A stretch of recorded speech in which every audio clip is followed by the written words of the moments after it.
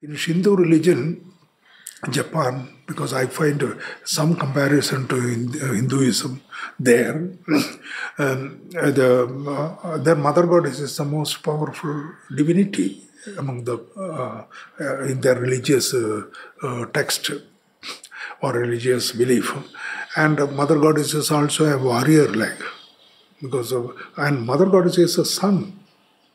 There it's a feminine.